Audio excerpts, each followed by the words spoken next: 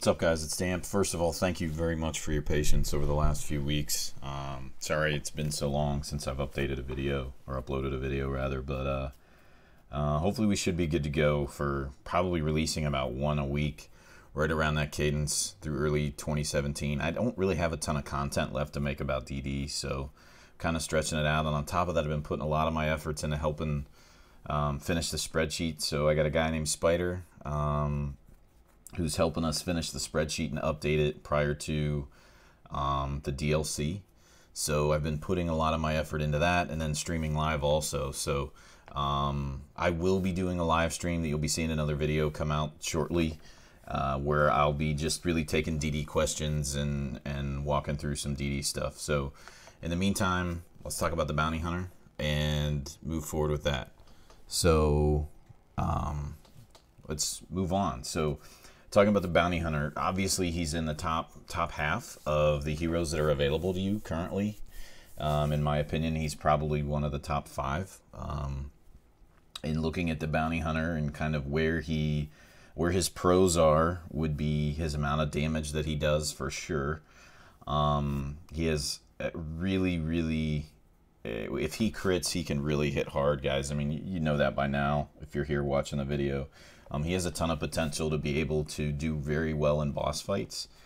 And he also can do pretty well with scouting ability. And although he's not, in my opinion, the best scout or the best person to use for a scout, he's a solid all-around character. He has the ability to stun, and his stun is pretty reliable. And overall, he's not too squishy. His dodge isn't too great, but he can get you a dodge or two throughout the dungeon. So he really doesn't have a ton of flaws, but he does have a lot of really good strengths. So we'll go through and kind of talk about where to utilize him to really get the most out of him. So first of all, who does he pair well with? So because he is a marked damage character, and that's where he primarily gets a lot of his damage from, he really pairs well with, obviously, an occultist, a houndmaster. Those are really two of the better pairs that he has. But he can, even without anything being marked, he can still hold his own. So don't feel that you just have to use him in that particular capacity. You're typically going to run him in slots 2 and 3. But he also does okay in slot 1 if need be, although he's not very tanky. He doesn't have a lot of prot. Typically, he's not going to be able to take very many shots if you were to put him up against the tree branch smackdown move. So if somebody's hitting you with tree branch, you're getting 1 or 2 shots and he's done. So he may get hit once and put on death's door. So he's not an ideal frontline tank. Not that tanks truly do exist in the game, but that's a topic for another day, in my opinion. But in the front line, the second line, he's okay. But realistically, slots 2 or 3 are truly where he belongs. And his preferred targets, one of his minuses is that he really can't hit back row. And somebody's going to say, well, he can mark a back row and he can pull from the back row. But in my opinion, the pulls are a waste of an attack. And again, that's the topic for another day. But if you can avoid pulling, you're really amplifying your damage. That's why I typically recommend bring somebody who can hit the 4 slot, and then you don't have to waste a turn on pulling somebody to the front. Rather, you just attack every slot that you can to save a turn. But everybody has different schools of thought on that, so I digress. So moving on to where he is typically going to put out the most damage. So one of the minuses to him is that he does not do well on the 3rd and 4th slot. So he's great at the 1st and 2nd slot, which means he's really good at bosses and size 2 monsters, which we'll talk about in a minute. But primarily he does best at hitting the first 2 slots.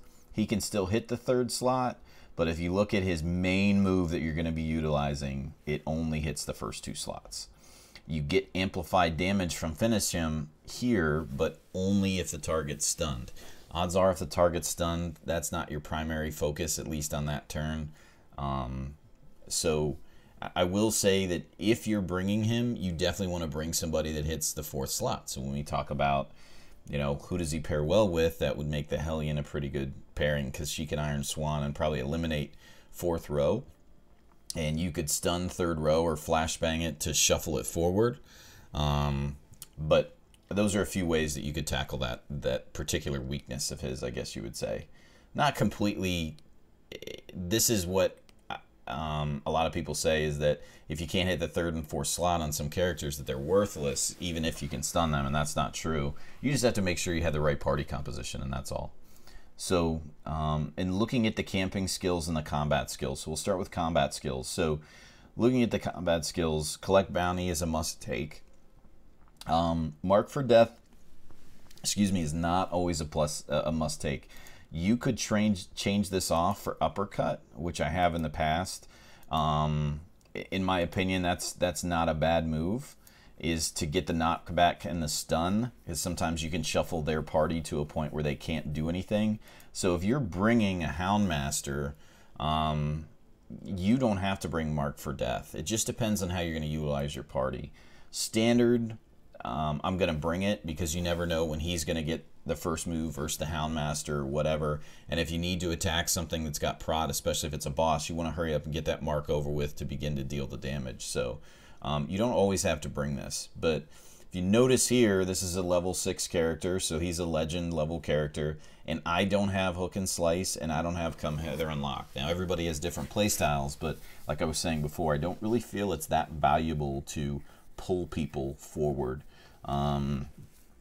And I really don't think that... I think this needs to get a buff, first of all, but in looking overall, pulling somebody forward is a waste of a turn in my mind. You could have brought somebody along that can hit the 4th row instead of you having to worry about that. So, I'm skipping Come Hither, not bringing it. Uppercut, I'm changing out for Mark for Death, typically, or sometimes Finish Him, just depending on the party composition I'm bringing. But Uppercut's really only there for stun purposes and to shuffle the targets, so that maybe you move somebody from the front row to the 3rd row where now they can't do a devastating attack that they could have previously, or maybe they'll pass now, which does happen from time to time. So Uppercut's an option, but really these are the 4 you're going to bring. So you have Collect Bounty, Mark for Death, Flashbang, and Finish Him. That's what you're typically going to run. Your rotation usually is going to be determined by the party composition you're bringing and when he is swinging, so or when he is attacking, because typically with his speed, unless you're buffing him for speed, you're not going to see him go 1st or 2nd. Usually he's 3rd, 4th, 5th if you're including the enemies in it. So it really, what you're going to do first is just dependent upon the party you're up against and the party you're bringing with you. But I would typically start, if it's a boss fight, I'm marking something, and then he's swinging Collect Bounty if it's in the first 2 rows, for sure. Because this is where he truly shines, is collecting the bounty. So he's great on boss fights. So when talking about that, let's look at the camping skills that are specific to him. So Scout Ahead, this is kind of situational, as is Tracking, just depends on the party you have. These aren't necessarily must-takes, but the must-takes are Planned Takedown, and this is specifically for boss fights. And Montel Jordan's This Is How We Do It, which is a really, really strong buff for him, again, especially on boss fights. So paired up with a Man-at-Arms, he can be buffed, I mean, like you wouldn't believe, to be able to really put some hard-hitting crits on some of the bosses.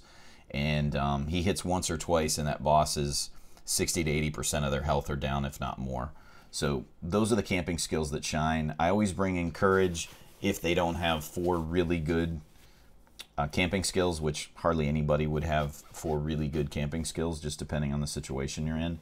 But Tracking and Scout Ahead are situational. These are usually for boss fights, is when you're going to bring them or when you're going to utilize them. But This Is How We Do It's useful pretty much every time. Pretty much every time.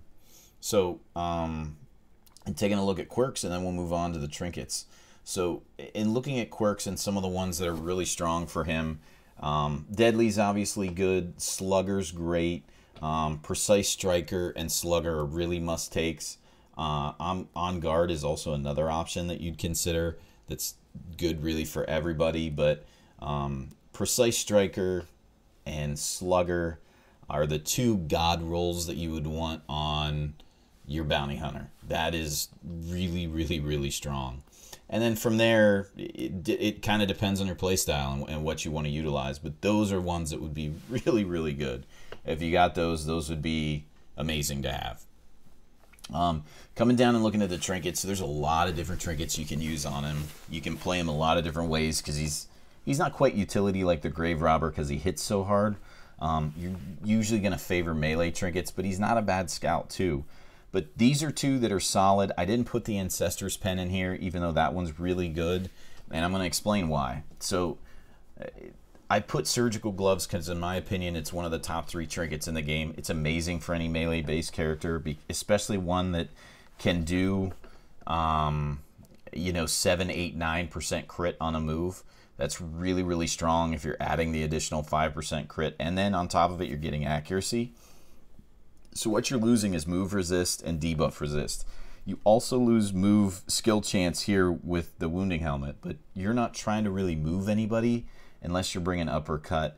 You are trying to move somebody a little bit with shuffle, but it's not the end of the world if you don't shuffle with flashbang. It's not going to, you know, kill you. If they're stunned and go with it. But Wounding Helmet's a good option unless you do want the ability to move something. Then you'd have to take this out. But the reason I'm bringing this is because there is no negative impact from the plus 10% stress.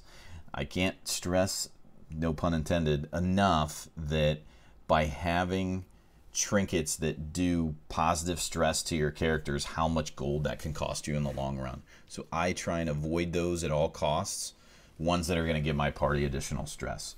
So these are two I'd go with. I mean, Feather Crystal's another pretty good option to give him some additional speed. The Ancestress Pen obviously is great. The map, if you have it, is good. I mean, there's a lot of these that are really solid, guys, but essentially what you're looking for is you're looking for stuff that's going to give you crit, and you're looking for stuff that's going to give you melee damage or damage overall. So that's really what you're looking for here. And really to wrap it up, as far as diseases go, rabies can be something you'd want to consider. He doesn't suffer from accuracy penalties to the level that the leper does. He can miss from time to time, but the Surgical Gloves actually is giving you +5 accuracy here if you have them. So rabies you can actually deal with for a while if you've got it. I wouldn't take the fits, but rabies is something you can consider, especially bringing him to a boss fight with rabies would be pretty beneficial because there aren't a lot of bosses that really have a ton of dodge. So that wraps up the Bounty Hunter. That's one I owed you guys. So again, thank you for your patience. I'm sorry for the delay. And thanks for all the support and the views. Thank you so much for all those. So if you check me out on Twitch, maybe I'll see some of you guys live. I really appreciate all the nice things you've said when you've come in and said thanks for the videos and stuff. So I'm going to continue to make content for sure. Just let me know what you want to see. So that's pretty much it. Thanks for watching. See ya.